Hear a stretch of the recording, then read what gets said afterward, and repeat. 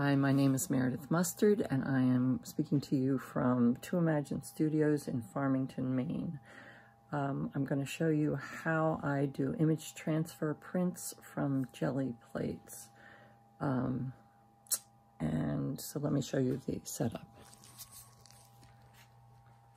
On this table, I have set out a bunch of images that I've chosen to work with today.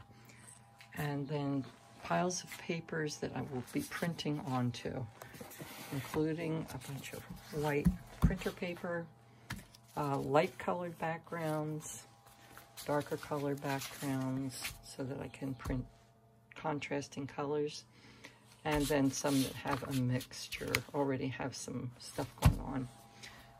This is the jelly plate setup. I have some different size. It's 8 by 10.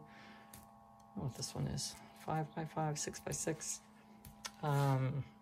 This is that small plate, and this is where I've cut 2 of them up and put them back together. It's really interesting. And then a larger plate, which is harder to work with, so I'm not going to be doing anything with that today. So here we are. I have my brayer. I'm going to go pick some images to work with.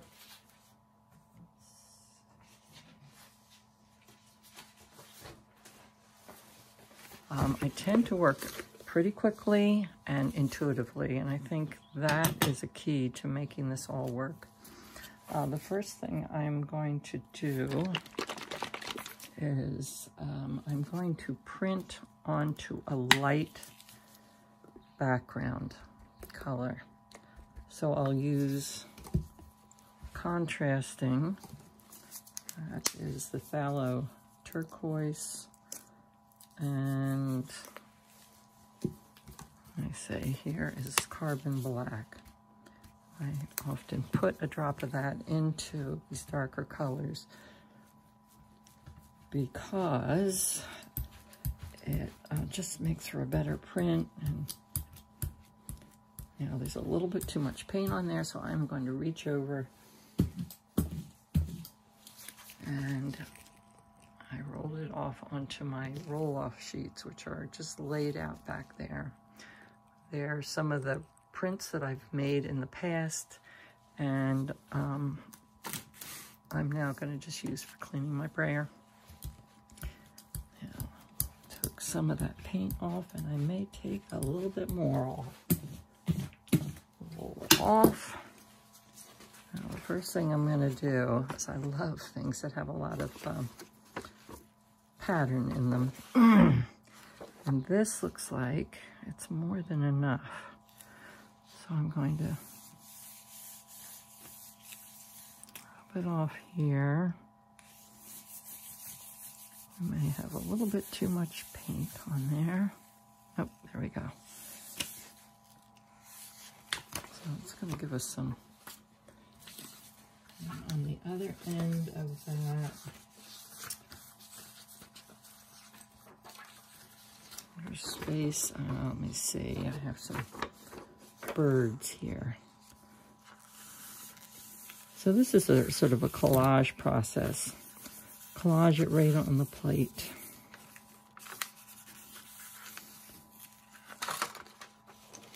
And there we go.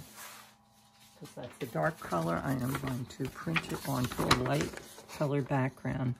And the reason why I do this is because if I were to print that on a plain piece of paper, it would come out very light. It doesn't transfer as well, but the paint seems to be attracted to going to the base paint on a piece of paper and releasing from the plate. So the plate is really clean now. The image is on here, and it's a pretty mixed image. So I will do that. Now the other way of working is print something. I'm going to print onto a white paper. Let's see. I'm going to use alizarin crimson. Once again with a drop of black, which will take away the the brightness of the alizarin. It will give you a tonal black. All right. Again, I immediately roll off my brayer onto a roll-off sheet.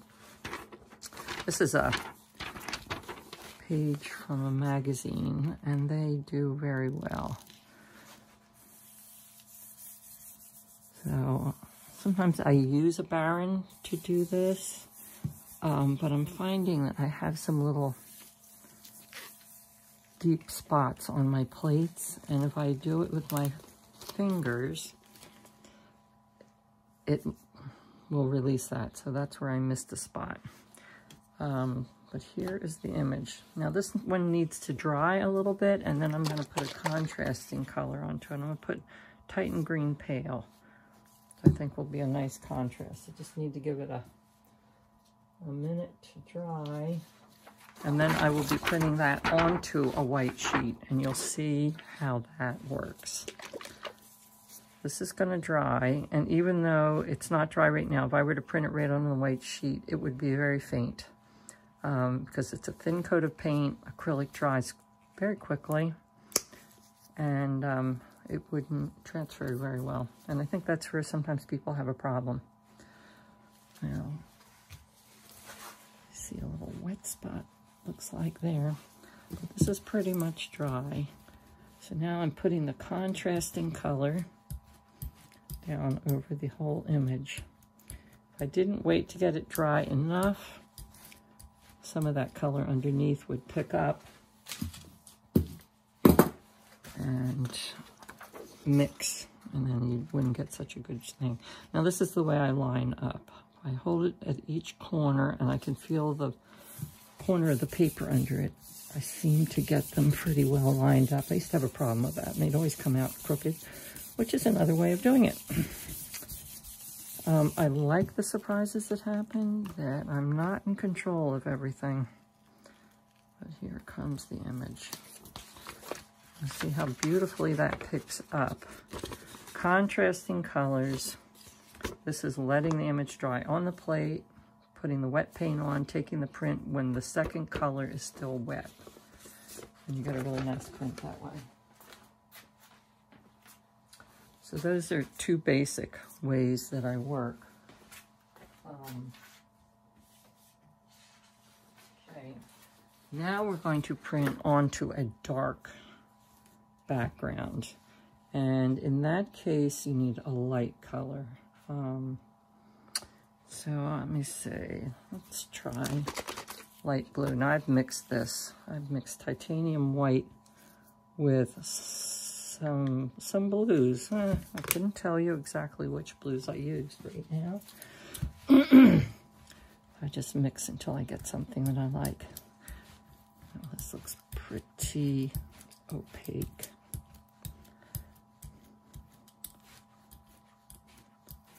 I go over it until I've got a pretty even thing. I'm rolling off my brayer onto those roll-off sheets, and I'm going to print this design. You see how it's very fine line work.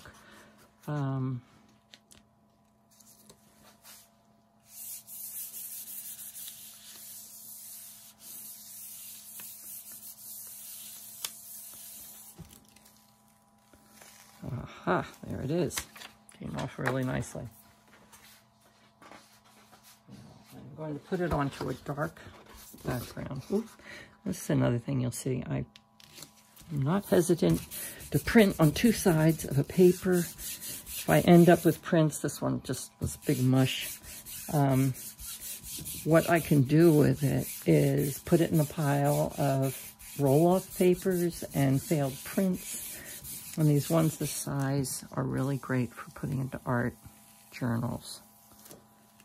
And look at that. It will pick up this really fine work. And it needs to be contrasting. But I find it's just lovely onto a black. So I printed this paper. And here's how I print those papers. So I've got the plate. It's got little bits of color on it. And I will now make one of those background sheets. Just taking paint, rolling it onto the plate. I'm doing this to clean the plate off of any last specks. Put it onto a clean white sheet, holding it corner to corner again. Get it to adhere a little bit, and then really rub it down with a Baron. This is one where I want to get everything I can off the plate. And this gives me a light colored background that I can then print onto. Now you could stop here. I think you've got the basics to do stuff. I'm going to show one more thing that I really enjoy doing. Let's see here.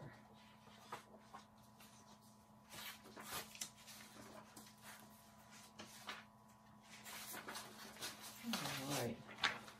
So let's just work with this. I've got some images here. I'm not sure what I'm going to use. I work very intuitively, so I'll just pull something over and stick it on. What I'm going to try to do is be collaging with different images onto a piece of paper. I often do this with a larger sheet. So I'll have a sheet twice or 3 times this big, and then I can put images in different places on it and really create something that has a collage effect. Okay, let's do Prussian blue.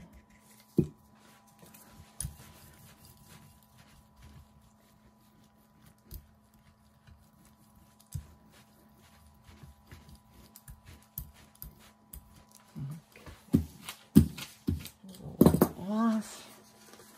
Now this is a magazine image. I'm not going to do the whole.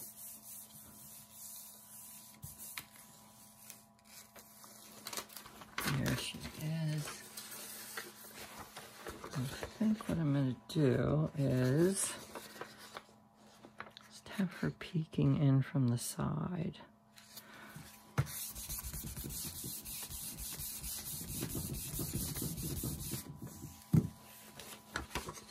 There she is over on the side. We got a little bit of type, which is fun.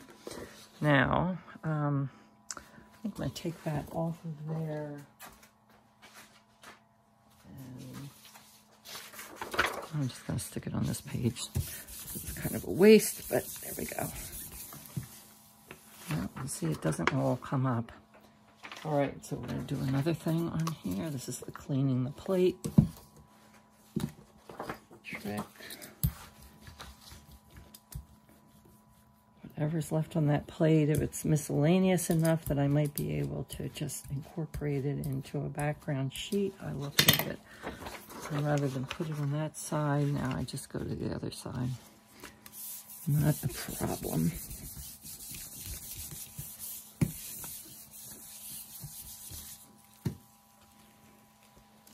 All right, so that will be incorporated into another image at some point. There are just these little shadowy things.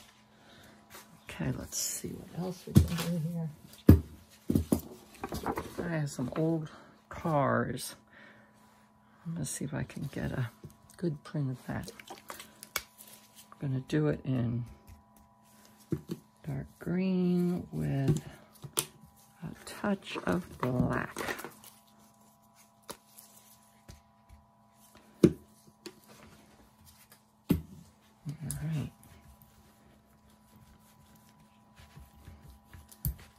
Mishmashing around here to kind of mix those two colors.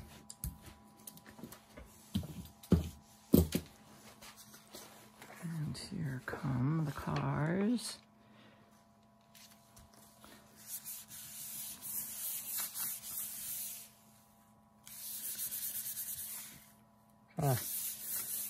Okay, that's a hard image to pick up.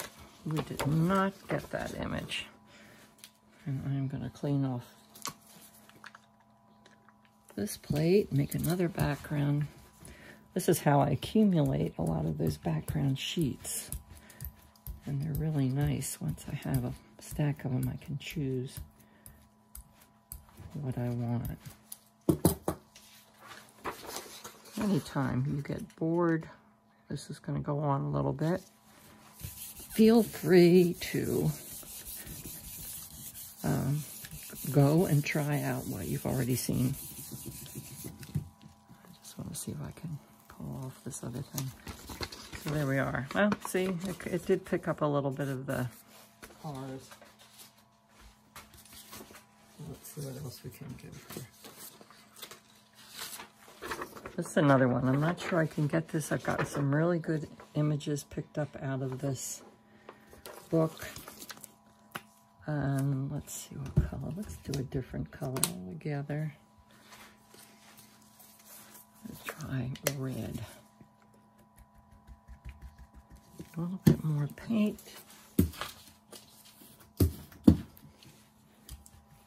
I'm going for a little more paint on this one because my hit is, this is not a glossy paper that we're going to try to take a transfer off.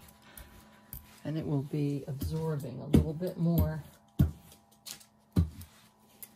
of the paint. So, you wish me luck here.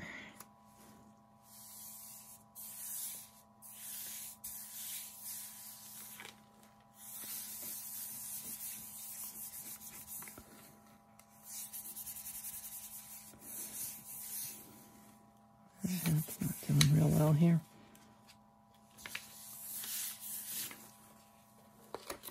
Oh well, I should have given up before. But this is the way it goes. You know, sometimes you get really good success and sometimes not so much. Now this is not dry underneath, so we're going to get a little bit of a mixed color. And this will just be a background sheet. Once again, when I have failures, especially when I have the big sheets and the prints really fail, they don't quite come together. I fold them into concertina books, and they're kind of abstract when that happens. I can show you later. You can sort of see that image, but, well, unfortunately it didn't come through. Here's a print on a larger piece of paper that I'm not so happy with. Has some interesting colors, but when I fold that up into a concertina, you'll just see little portions on each page, and it's very interesting. Okay, I'm pretty sure this one will print, and I'm going to print it with teal. Teal is a great color, very opaque. See how opaque that is. So when it prints, it really prints.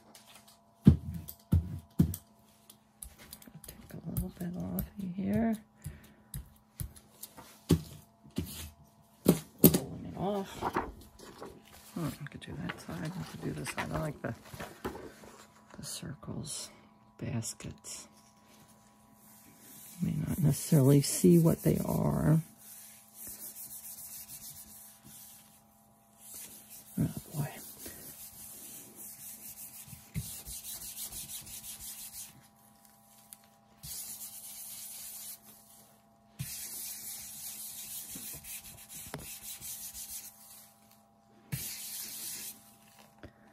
All right, so what they're going to come out is circles. I've got my sheet here. I don't want them to come out right on her. So I'm going to see if I can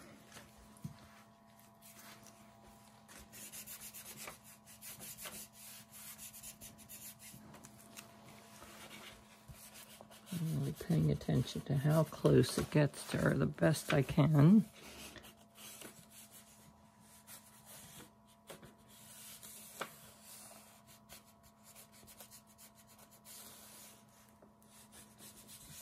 All right, let's see. Okay, so this is what we have. And I can add something else into this with another color. But that's one of the ways to collage. And I think for today, that's all. When we come back next time, I can show you how to take some of your own photographs and artwork, calligraphy, drawings, set them up in a laser printer, print them, a laser print of them, and then do a jelly plate from that so that you can use your own artwork. You don't have to transfer other people's photos and artwork.